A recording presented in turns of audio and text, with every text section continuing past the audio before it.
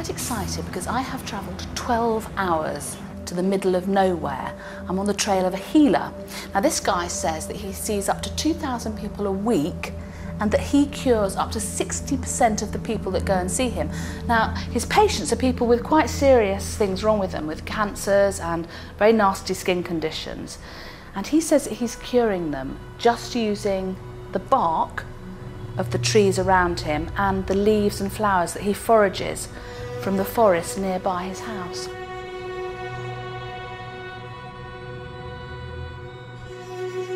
His name is Vaidya Murthy, and he sounds absolutely extraordinary.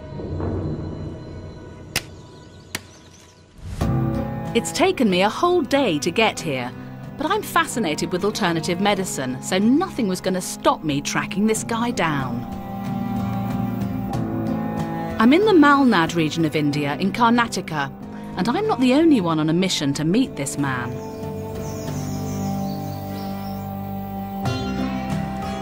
His reputation has spread far and wide, and people travel vast distances to see him. He's devoted his life's work to healing and treats everyone absolutely free.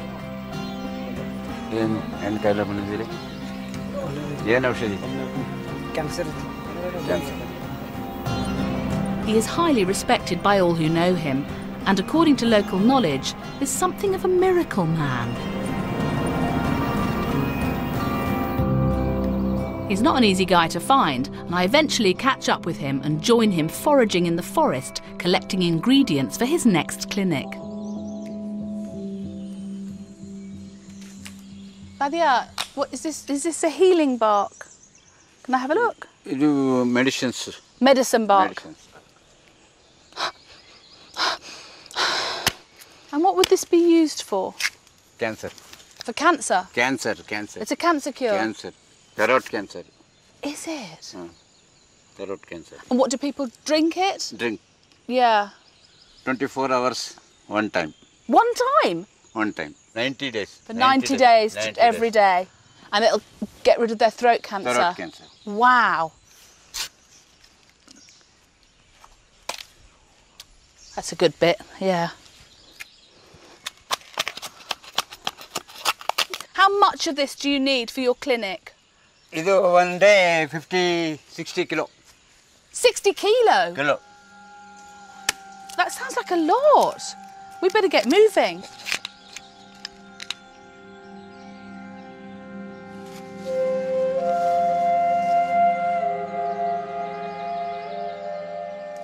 Thyroid cancer. Thyroid. Thyroid cancer. So all these trees are, well, it's just like a great big medicine cabinet, isn't it, really? Medicinal area. Medicinal area, is it?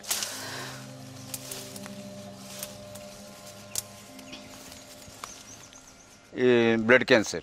Blood cancer. Blood Leukemia. Leukemia. Yeah. This, and this, wow.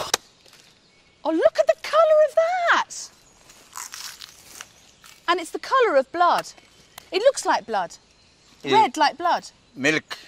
Put it in milk. Milk. Milk alli.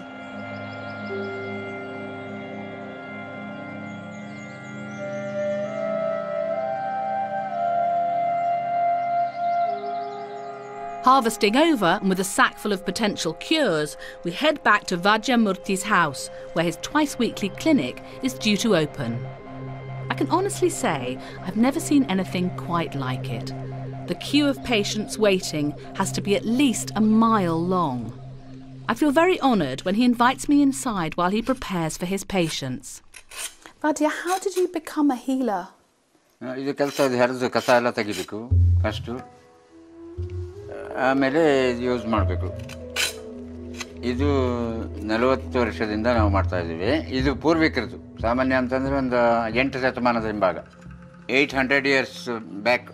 Your generations back have handed down to you. So was your dad a healer, your father? And your son?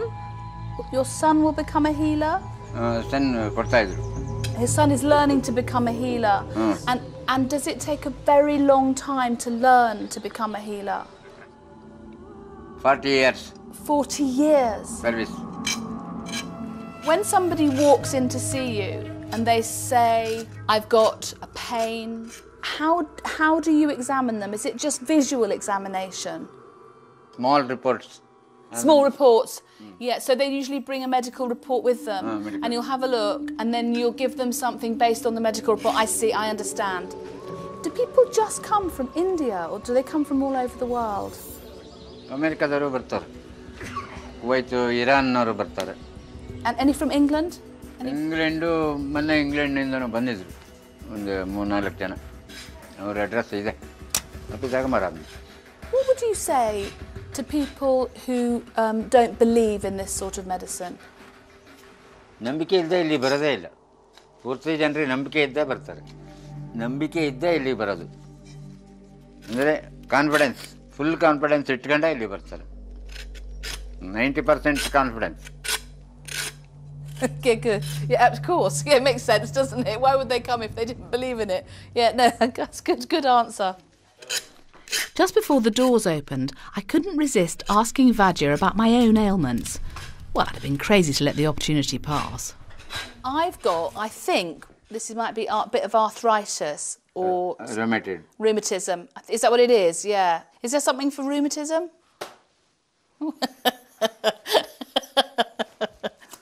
And this is the rheumatic bark.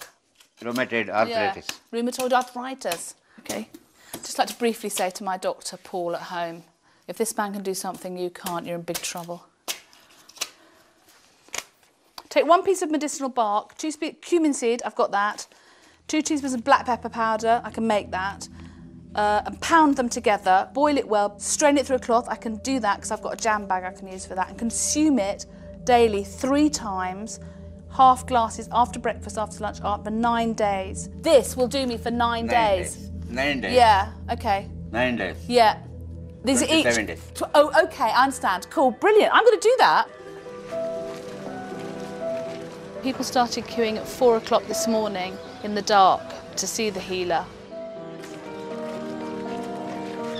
Many of them have bought medical records, x-rays, lab reports, blood test results. And they're queuing up in line, and then they'll go in, see the healer for about 10 seconds each.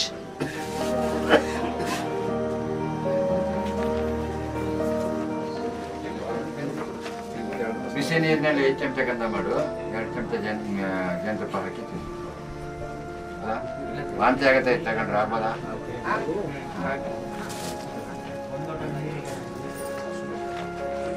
ಹೇಳು ಮಾರಾಯ. Some of them, having travelled a day, 2 days, 3 days, will then say thank you, touch his feet and leave with a handful of bark.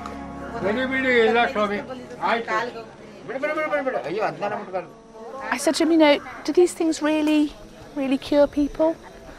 And what he said to me was that a lot of the people that are coming here, he's actually their last resort. They've tried everything else. They've tried conventional medicines. They've been very ill. A lot of them know that they're near death. And he said, I give them this medicine and 60% of the time it works and it makes them better. And the other percent of the time, I know what I give them is hope. And he said, and actually, that's more powerful than any medicine. Cancer. ಏನು cancer? ಇದೆ ಊಟದ ನಾಲಿಗೆ. Esophagus. So I think that's why there are up to 1,000 people here today. It's not just to get the medicine, it's to get the huge amount of warmth and kindness and humanity and hope that he gives them.